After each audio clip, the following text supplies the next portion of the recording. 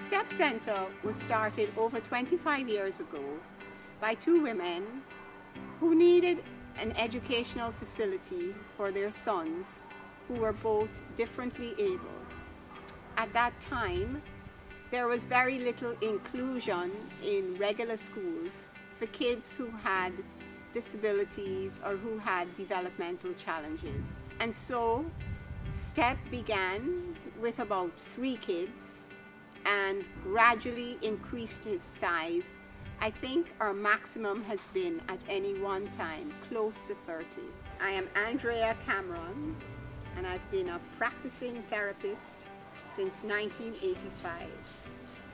My favorite population to work with are the children. Today we're at the STEP Centre. It's a school for therapy, education and parenting of children with multiple disabilities. As part of our outreach to parents, and because of the need to keep producing material that parents can use while their kids are isolating at home, we've decided to create a series of educational videos. Today we're going to be looking at stretching and, well, I prefer to say lengthening, helping these kids to lengthen their muscles. Because of their limited mobility, their muscles don't always go through their full ranges of motion. This is very important in helping to maintain the flexibility of the body and in preventing contractures, which is shortening of the tendons and the muscles. And if you have shortening, then you have deformities. So what we want to do is keep their bodies mobile and supple in the best way we can. And like anything else, there are proper ways to stretch, there are proper ways to position. And I want to remind you that every interaction with your child should be an opportunity for something therapeutic to happen. And this will span all aspects of their development, their cognitive, their motor, their sensory motor, their fine motor. So every time you handle your child and you get into a one-on-one interaction, it is important that this interaction be therapeutic. Today I'm working at King's Home and we're going to do some stretching, and we are going to we might incorporate the assistance of his nanny or shadow or caregiver while we are demonstrating the activities. Before I start stretching King, I've positioned him in a seating position and I'm using the boppy and a roll just to bring him up, but also give his back a little angle of inclination. This should be a very comfortable position for him, but it will also challenge his abdominal muscles a little bit. Okay, so what do? We're going to start with the arms and we're going to start at the shoulders. Now the first thing you do is you try and get the kid accustomed to your touch. So gentle stroking, gentle contact, just holding the limb, maybe gently shaking the limb, will help in the process of getting him to relax. Upward motion from the top of the foot along the side of the foot, and we're helping him to relax. Right? And we're taking the foot and we just gently moving it. Right? Okay. And he's turning to you because he wants you to pick him up.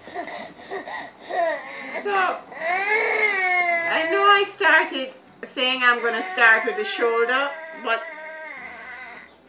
I think King's body is telling me differently. So I'm going to start with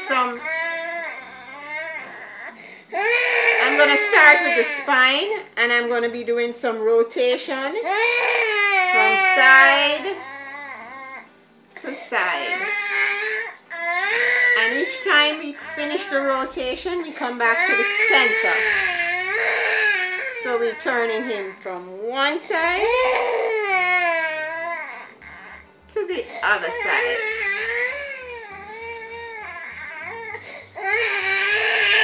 Alright. And he's not in the mood. And then we're going to work a little on the shoulders. Bring the shoulders down.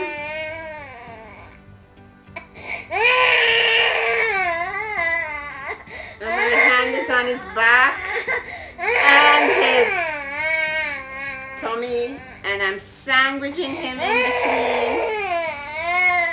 And I'm just trying to get that body to relax. And I'm taking him forward and giving him a little stretch. Same way it would stretch us, it would stretch him. And I'm putting my hand on his back.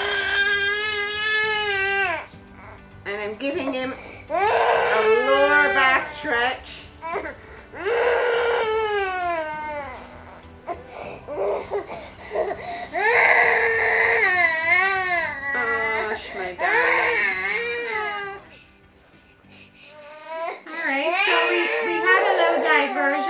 Now we're back to the shoulders again. And here I'm trying to demonstrate to his nanny just how we're going to range his shoulders. And we're going to make a little circle like this. Right? And it's all very gentle. And then we go in the opposite direction. And I feel him tensing up. So I know I gotta relax and do something else. So then I bring it out to the side. Bring it out, bring it up. Bring it up like this. Rest the hand down. Right. Hold it here. Hold it here. And we're just going to roll that shoulder back and forward. Very slowly. Very slowly. Take it a little higher up so we're getting a stretch here. And we're just rolling forward and back. Forward and back. He's twisting his body, so we want to just calm him down a little. And we're giving him a gentle to and fro motion to see if we can calm him. And then we go back to the shoulder. And we're taking the hand over here. We're putting the hand to making him touch his hair. Making use of this position now. And we're giving a little stretch of the intercostal muscles. And we take it off. And we do more rolling. Gentle, gentle.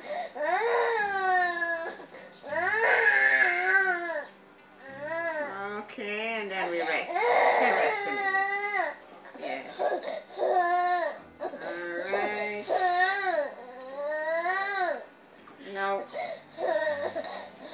we're taking his arm. You just rest that one. You do it after. We're taking his arm across his body. Right. And then out to the side.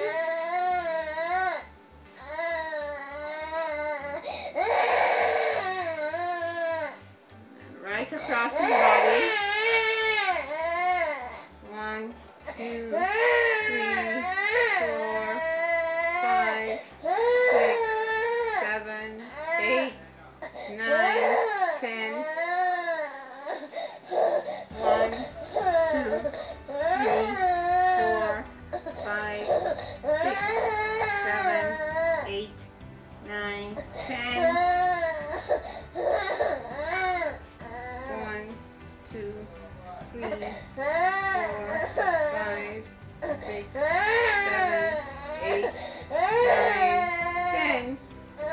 1, 2, 3, 4, 5, 6, 7, 8, 9, 10. We take the arm overhead and then we bring it across. Across and up. You take it across his body now. Right across to here. Right, but the elbow is a little bent.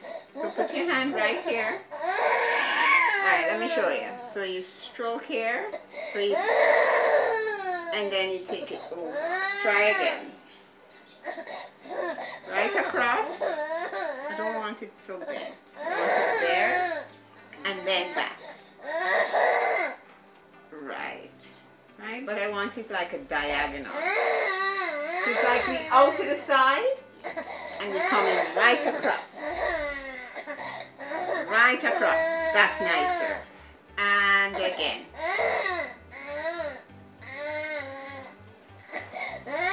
And across.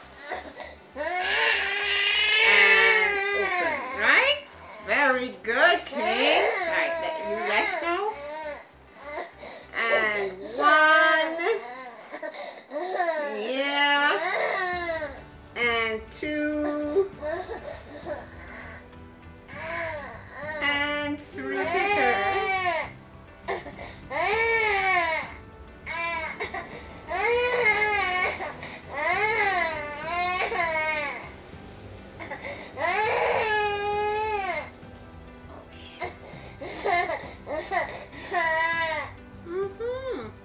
Have him lean forward. Take your time, more time.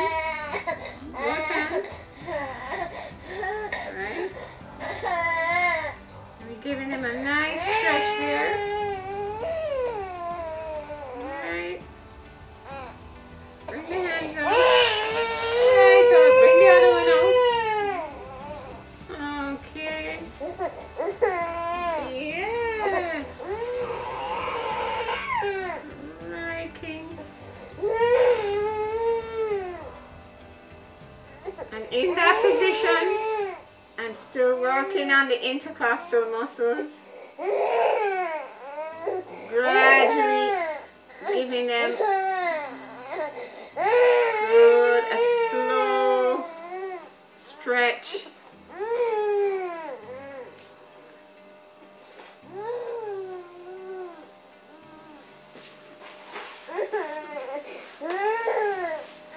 And if you notice the position of the legs are open wide. Having him sit with knees apart.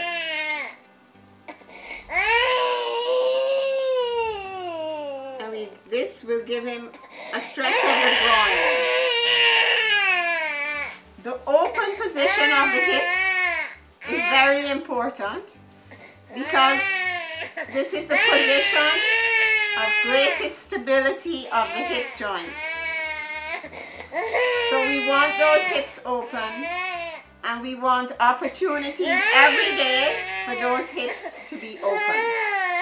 Yeah, you can prop here a little. You can prop now, Kino. Yeah.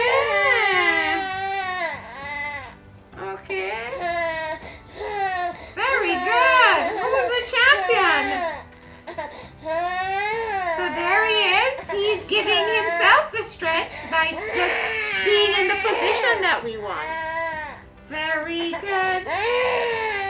Very good. Yeah. Up we go.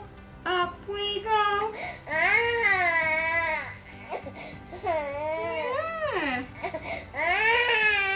Alright, you're going to come back down. You stay right there. When you're doing your child's lengthening routine or stretching your routine, it cannot be done quickly. Because just as how this video demonstrates, I had a different plan in mind when I started. But you just have to go with their body. If there's a lot of resistance, you don't fight that resistance. You just put down the limb or focus on a different joint. So lengthening and stretching have to be done slowly and carefully. And in a kid like King, in a young child, there's no justification to taking them into pain. Kids who have spasticity, which we'll discuss in other videos, well, sometimes they have to endure discomfort. But that discomfort should never go into the realm of excruciating. It should be mild to moderate, and if that is necessary, they must only experience that moderate discomfort for a very short amount of time.